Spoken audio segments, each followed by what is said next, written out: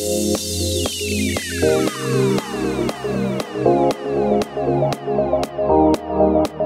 to another tutorial by Igloo Imaging. This one is on balls, buttons, crystal balls, aqua buttons, 3D logos, whatever you want to call this thing. So I'll show you how to do different colours at the end, but what we're going to create is one of these. To start off with, we're going to use this, do the background. Now this is an Illustrator. My artboard is 1080p size for screen. That doesn't really matter. You can make these any size you like through vectored graphics, so you can make them any size, they don't lose quality. So let's get started. We're going to draw a circle. So you're going to want to select the ellipse tool, and holding down Alt and Shift will draw you a circle. I'll let go, and mine's already pre-done in the colours to blue gradient. I've saved the gradients that I want, but it's quite easy to do if you use the gradient tool quite often. I've got a 80% grey. This is CMYK. If you can't see CMYK, click your options and use CMYK. I always do CMYK for print. You can use RGB for web colours. In the middle we've got a white, and at this end we've got a 90% black. Now what you want to do is either rotate the circle, so the sort of dark bits up at the top here, or you can redraw your gradient by clicking on the gradient tool, and you can draw across your circle to wherever you want it to be. So that's quite good. So now what we're going to do is press A and direct select your circle, Command C, and then Command Shift V. And all that does is copy and paste the circle in place. And then hit V, and your bounding box comes up, and you want to just drag it in, holding Alt and Shift. So we're doing this first little bevel. Now we've dragged it in a little bit, and what we want to do is rotate it so the dark bit goes round down here. So if you just hover over the corner, pull it round to about there, that's about right. Now we're going to do the same thing again. So hit A, Command C, Command Shift V, and that's pasted it in place.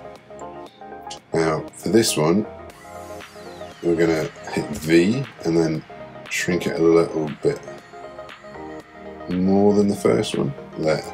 And again, we're going to rotate it a little bit more so it moves around. So that's our beveled steps. Now we're going to use this circle one more time. So Command C, Command Shift V, paste in place, and then we shrink it in for the button, the actual blue button. It's about there. So again, I've got my preset gradients in here. It's 100% cyan and 100 cyan, 100 magenta for the gradient. And I've dragged my slider, as you can see, to around 77% there. So that's starting to look good there. So what we want to do is now add these sort of shiny bits that make the reflections in there. So the first one here is just an oval. So what we're going to do is draw roughly the shape you want. Now mine again is pre-selected. I'm going to show you what the settings are. So I'm going to just twist it a bit and make it sort of touch the top there. That's about right. So if I select this, it's another gradient. You can see the line goes across it there. And the difference on this one is it's white at this end, and the opacity has been changed to 90%. Then at the other end, it's 0. So it fades off to 0. You can see it goes off. Other people use transparencies and then screen, but as you can see, it doesn't do anything because it's the same kind of effect.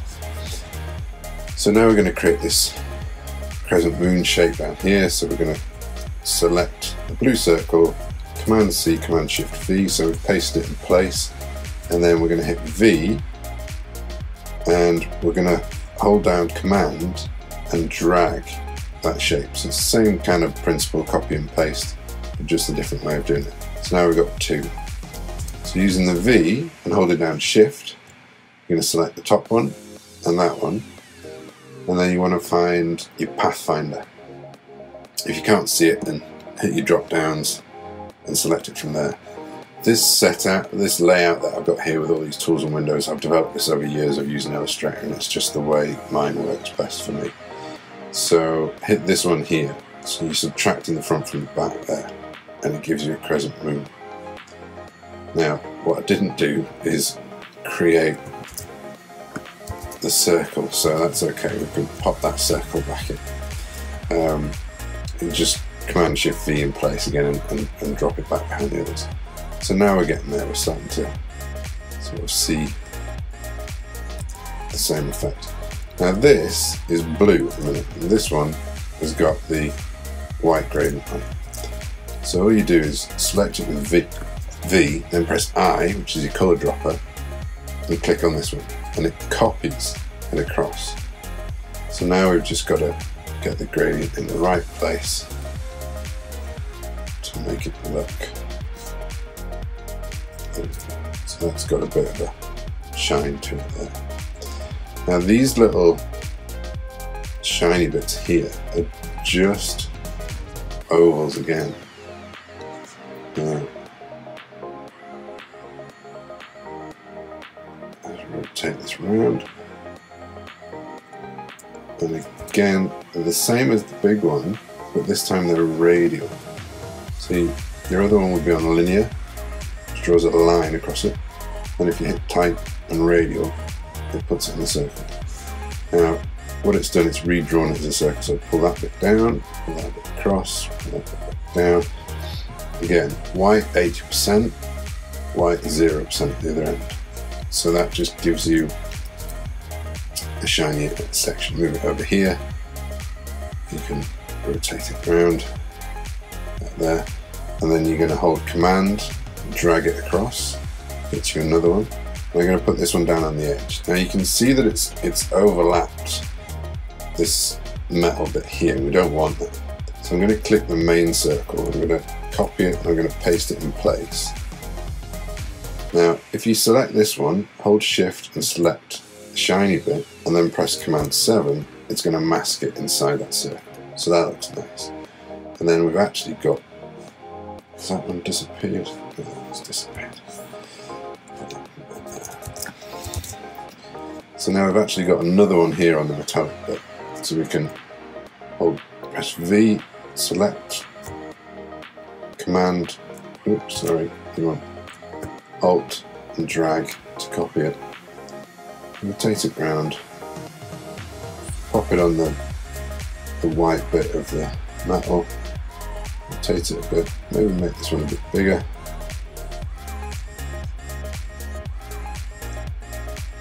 There we go, that looks good. And that's about right. The last thing to do is draw a shadow underneath it. So you just use your ellipse tool, draw a shadow, and this one wants to go from black in the middle to white on the edge. Get that gradient tool down, bring it in, over. That looks about right. It's a bit dark there in the middle. That's because it's a mix.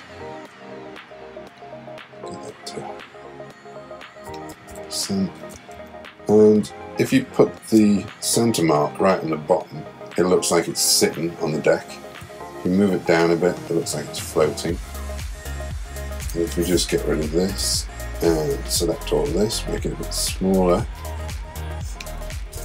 If you select everything at the top, you can Command G, which groups it together. And then Alt drag it down, Alt and Shift drags it down in the same place.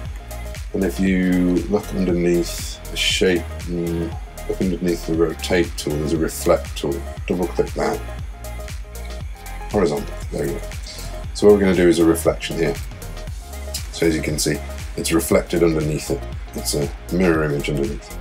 But we want to make that a bit lighter. So we draw a box over the whole thing. It doesn't have to be accurate. It needs to be gradiated from black to white. And you need to go from the top down to the bottom. and you select everything, drag the cursor over everything, and you want your transparency window. In here, on the options, it says make opacity mask. Now that's good, it's still a bit too heavy. So in this bit you can see the circle and the box I drew over. If you click on the box I drew over it and go back to gradient, you can pull that right down, right over to the right. So it almost erases the bottom, it does. Go back to transparency, and if you click back on the circle, which you have to do because otherwise you won't be able to select anything. Trust me, I've wasted a day trying to get rid of that. So click back on the circle and then change the opacity down to sort of 30-ish%. And there you go, you've got a nice reflection in there. Whether you need that in there or not, it's up to you. You can drag that up there. Sometimes it's nice to even squash this down a bit so it looks like it's... So from there, to change its colour, we're going to select everything, move it over a bit, and we're going to, there you go, Alt-Shift, copy it over. And then to change the colour, just select that blue circle. It's the only thing that's blue, and that blue one in the reflection. Go to your gradient, and you can pop any colours you want on there. Darker. So both those circles, yellow, orange, and that's it. There you are, you've got your vector shiny balls. Thanks for listening.